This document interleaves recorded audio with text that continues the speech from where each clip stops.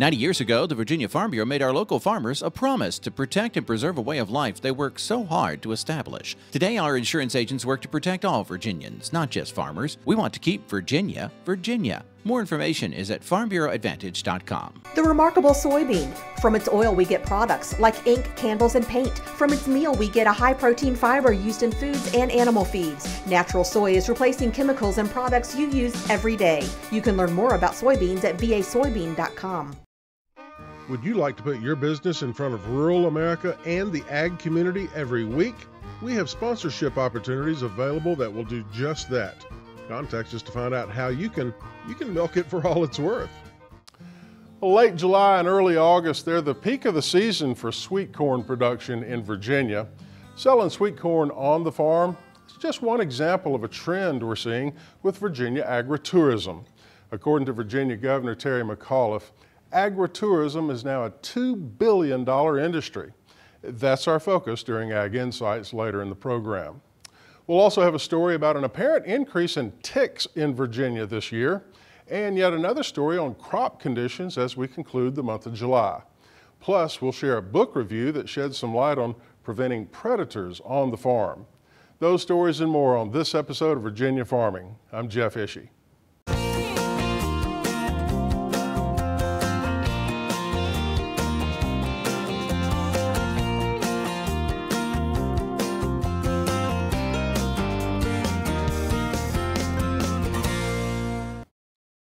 Field conditions in Virginia have deteriorated a bit during the month of July. The latest crop condition report provided by the USDA's National Agricultural Statistics Service indicates the spotty rainfall most farmers have seen in July that's led to a decrease in pasture conditions. Thanks to favorable growing conditions in early summer, most farmers, however, say pastures are holding their own, but there is definite room for improvement. The best pastures appear to be those where rotational management techniques have been implemented.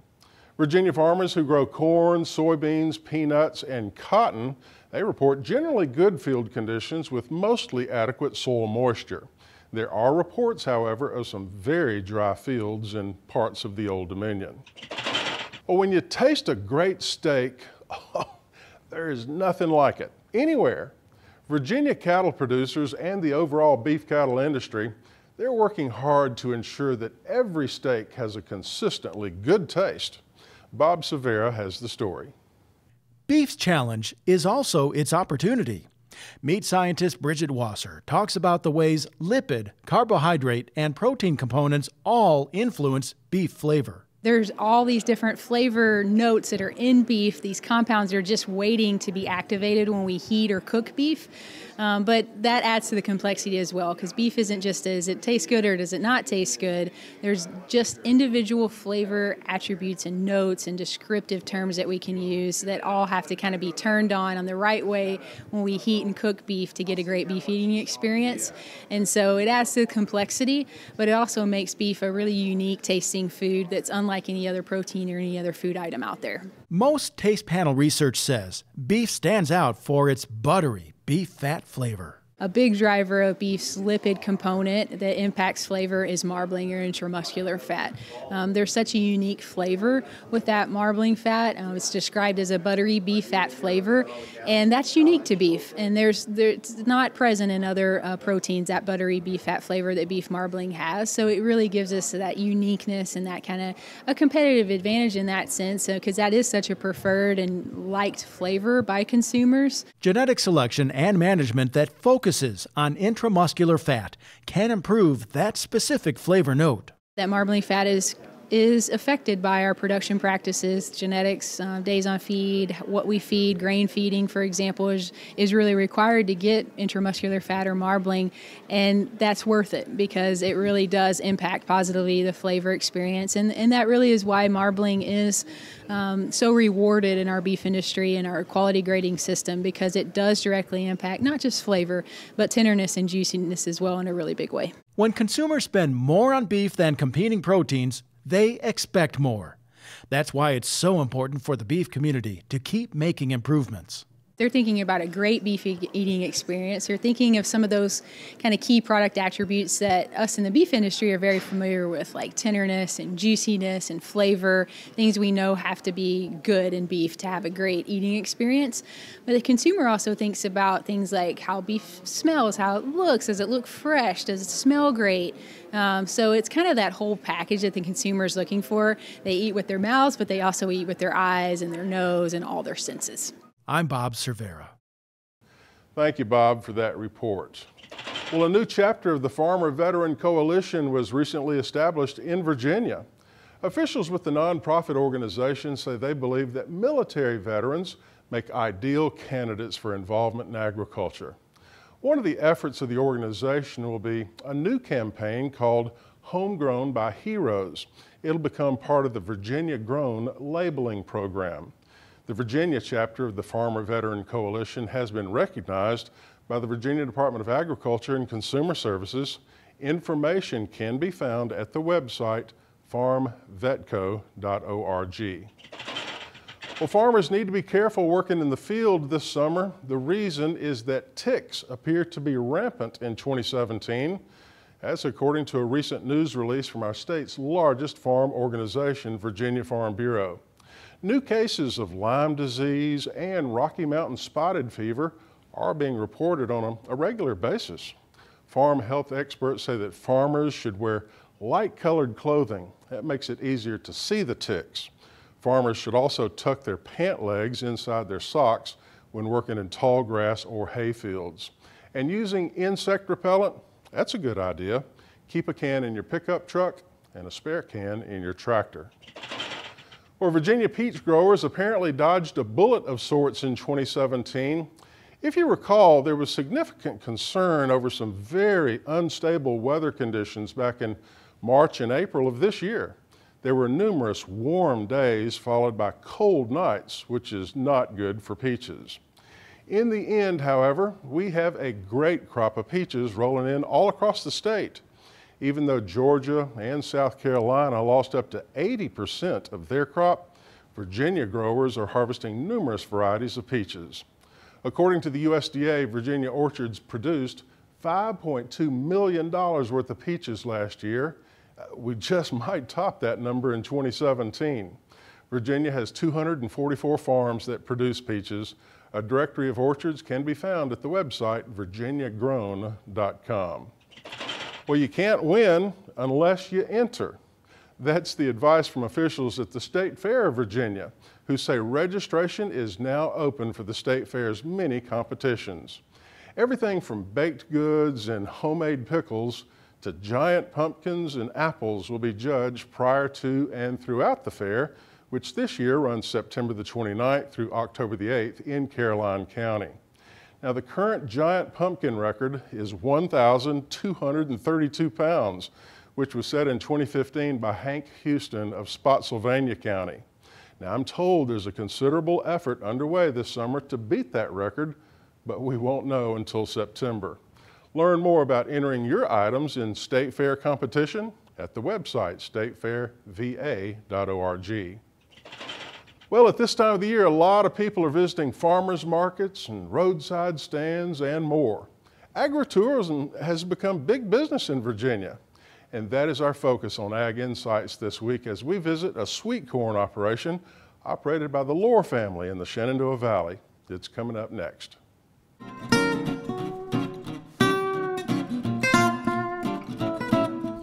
Hi everybody, Jeff Ishii here with another episode of Virginia Farming, and today we're in the beautiful Shenandoah Valley of Virginia. It's the middle of the summer and we're here on the Lohr farm. It's called Valley Pike Farm in Broadway, Virginia. My pleasure to welcome to the program today, Thank you, Jeff. Matt Lohr. Good to be with you. Pleasure to be invited to your farm. Thank you. I think no introduction is really necessary. Most of our viewers will understand. You're the former commissioner of the Virginia Department of Agriculture and Consumer Services. You were also director of the Farm Credit Knowledge Center.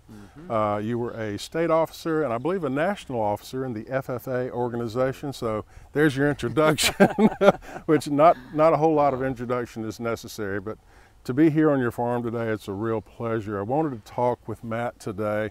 His family has been making a transition from what most of us would call traditional agriculture into more agritourism, sweet corn, pumpkin patches, and Matt, that's one area that I'd like to explore. First of all, tell us about the history of this farm. I understand that it is a Virginia Century farm. It is. Proud to be a fifth generation farming here, and now I have 6 kids that are farming alongside of us as the next generation, and my parents are still involved here on the farm as well. So it goes back to my great-great-grandfather way back in the day, and so that's something when you get up every day and look around to know that 5 generations have been farming this land. It's pretty special. Tell us about going back to when you were growing up here on the farm. What were the primary crops, and was it poultry? Tell us about what was going on here. Yeah, we've been in poultry forever. In fact, my earliest memories as a child, I was 5 years old walking with my grandfather. They raised turkeys out on the open range, kind of way back over yonder there. And so we've always had poultry. And then they got into broiler production with the old Rockingham Poultry Cooperative, feeding by hand, watering jars, everything by hand. And in the early 80s, we made the transition into automated poultry. In fact, my dad was one of the first growers in the country that had the Ziggity water nipples, where they had the automated waters back in 1981. So we have 4 broiler poultry houses today, and that's been really the main staple of the operation.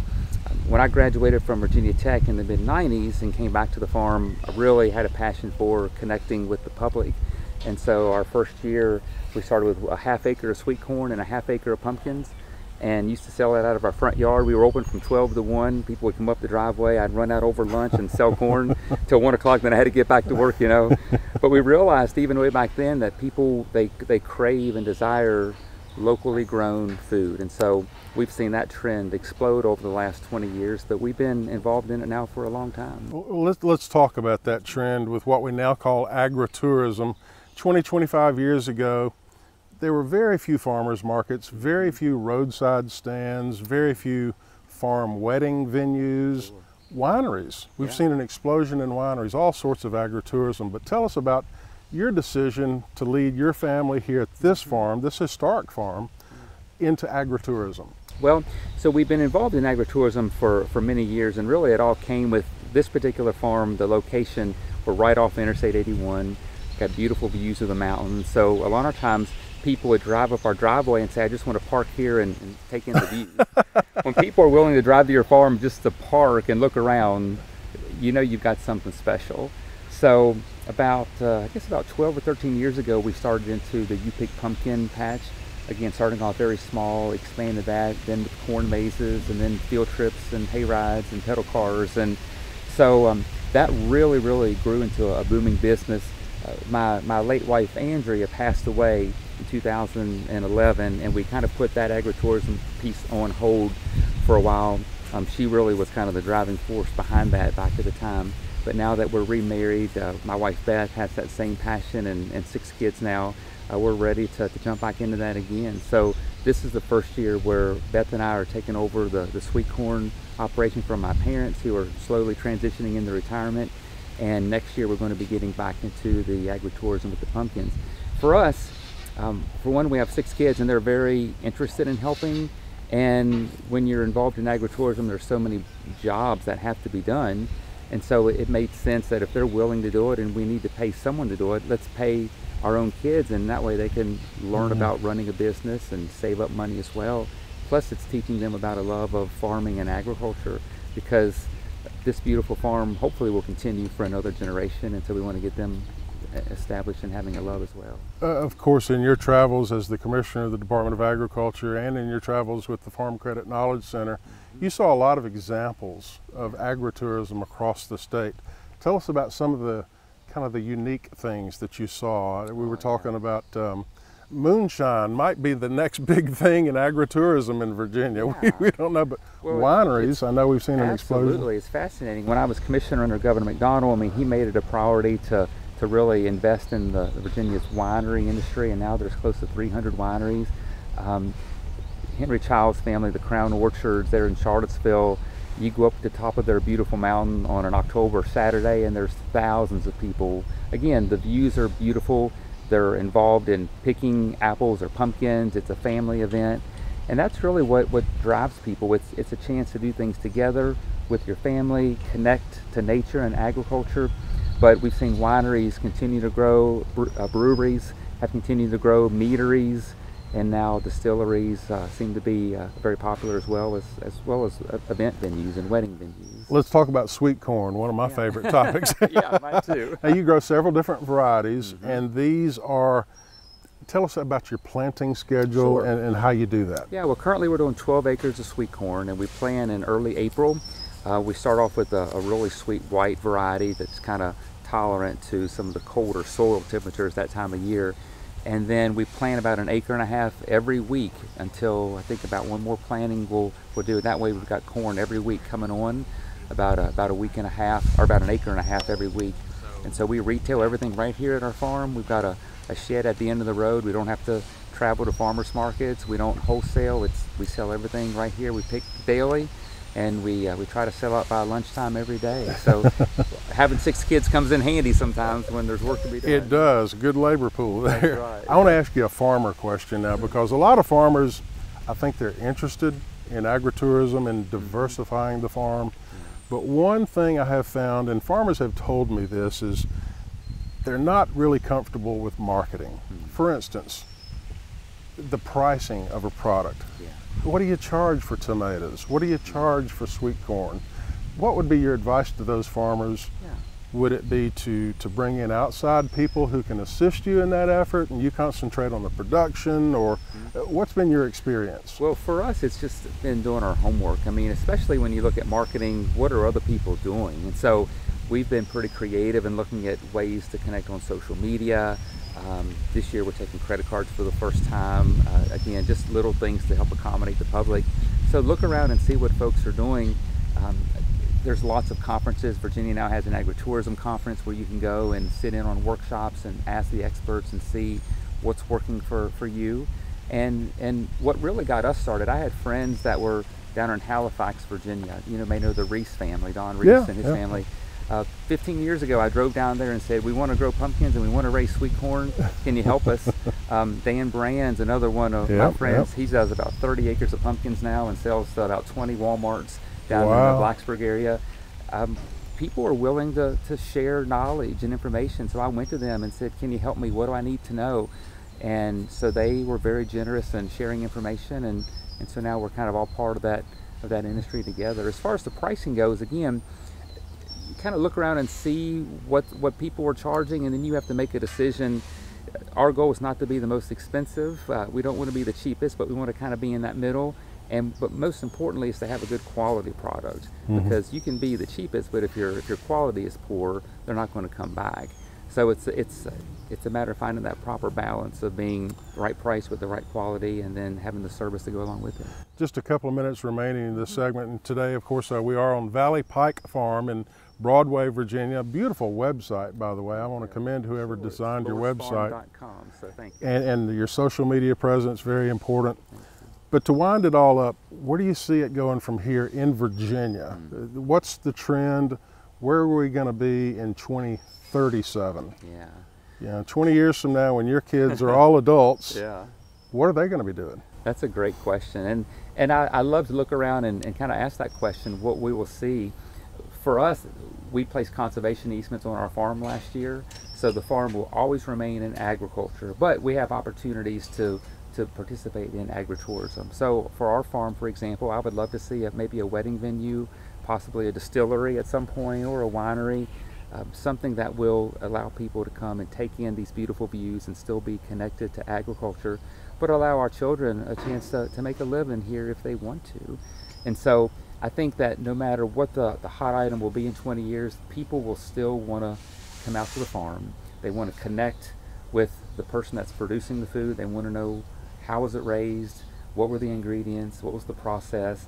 And they're still going to want to be involved in some degree. So I think that trend's going to be here a long time, and it's exciting to see the innovation that's out there and the trends that'll continue to happen. Some of the innovation and the technology is just amazing to me. You pull out your smartphone and you can monitor your poultry house. We do, yeah. You can respond to customer requests while you're out in the field. This morning I was picking corn at 7 o'clock and I got a ding, and somebody wondered if we had bicolor corn available today. So I mean, it's constant. That's really taking advantage of that technology And it also reduces your cost for marketing and advertising. Sure, yeah, Facebook is free. So I mean, we can market and advertise and take care of all of that without paying a penny. And the cool thing is if you provide a good service at a good price, people tell their friends, and then word of mouth spreads, and then you have a reputation. So my goal this year is really not to spend a penny on advertising and really get the business established, and we'll see where it goes from there. Well, thank you so much for inviting us out to the farm, and it's been a real pleasure to be here on Valley Pike Farm. The website once again is? lowersfarm.com. All right, beautiful scene. You got the mountains, you got sweet corn, you got beautiful farm country here in the Shenandoah Valley. Thank you so much for inviting us out again. Thank you. We'll be back in just a moment.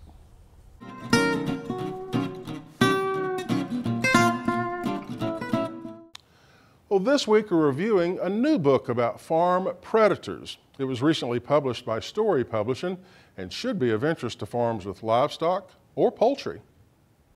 The Encyclopedia of Animal Predators allows farmers and livestock producers to learn how to effectively and humanely prevent livestock, poultry, and pets from becoming prey. Published in 2017, this colorful book provides comprehensive profiles of more than 50 animal predators. It teaches you how to identify their habitat, as well as how to learn their tracks and attack patterns. Are you having problems with predators in your free-range chicken flock? Is it a coyote? Maybe it's a raccoon, or even a bobcat that's doing the damage. Author Janet Donner provides the reader with hundreds of colorful illustrations showing everything from the common skunk to the powerful black bear, from the ever-present possum to the dangerous mountain lion, and from black vultures to snapping turtles. If you've ever operated a livestock farm, you know that predators can be a major issue. This book provides the reader with options on how to control those problems in an efficient and humane manner.